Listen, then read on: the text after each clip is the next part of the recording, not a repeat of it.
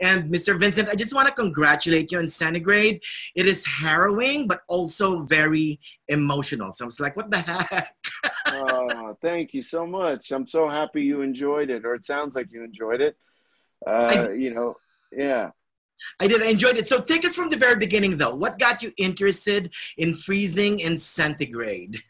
Well, Manny, the kind of great thing is that when Brendan approached us to do this movie or tell this story, it was the simplicity of it is what really I grabbed onto as an actor, to be able to shoot a story in sequence, to be able to take a journey with the characters, to and his vision for it. Brendan Walsh, our director, had a vision that was very clear.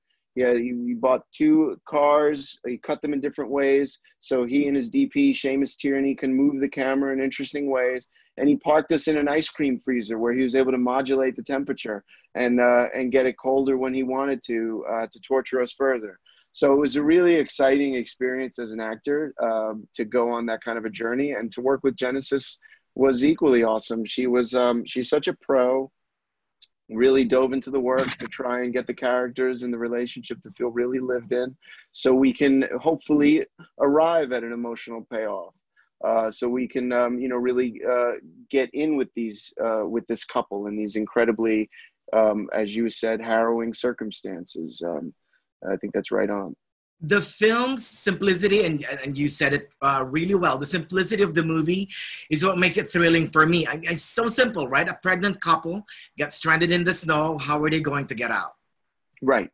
Right. And to me, these are the movies, like, what, as an actor, when you go for film and TV, you hope for opportunities like this where you can really kind of invest emotionally, wholly, with yourself into these stories, and get to these and the thing I appreciated about is these modern people are suddenly brought into very primal circumstances, and Right. we get to see the layers kind of peel back on these people and their relationship. And I think it was a real lucky thing for me as an actor to be a part of. Well, the movie makes it a point to show that Matt is optimistic while Naomi is defeatist. And at times of crisis, what do you think we should lean on? Being an optimist or defeatist, a realist?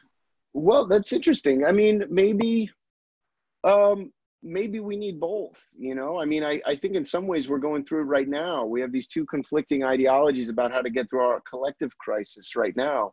And, I just wish the dialogue could happen better. You know what I mean? I just wish, these things we can maybe meet a little more on our ideas and our fears and the challenges that we have to face together.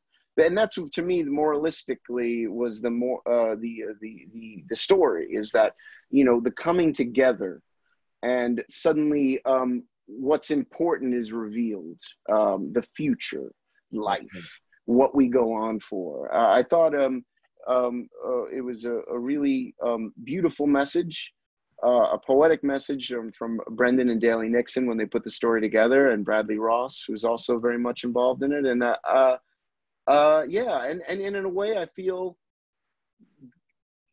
I would never want a pandemic, but the fact that we're in one, I feel it creates more resonance for the story in some ways. That's right. That's right. Now, one last quick question. To me, it's a one-act play with two characters study. And it won't work if it's not for your chemistry with Genesis Rodriguez. How was it working with her? It's great. I mean, she's a pro. She was always prepared. She worked so hard. She paid a hefty price, with all the dieting and things, that she had gone through, and I did as well. But she really, she went after it and grabbed it with both hands. And I admire that. And it was just great. And presence, just to, again, like to be in a car where you're, crammed in with someone, and to have presence was such a cool thing. She was terrific. Right. Well acted, well directed. Congrats again. It's one of those films that forces you to ask yourself, what would you do? I probably will just freeze to death.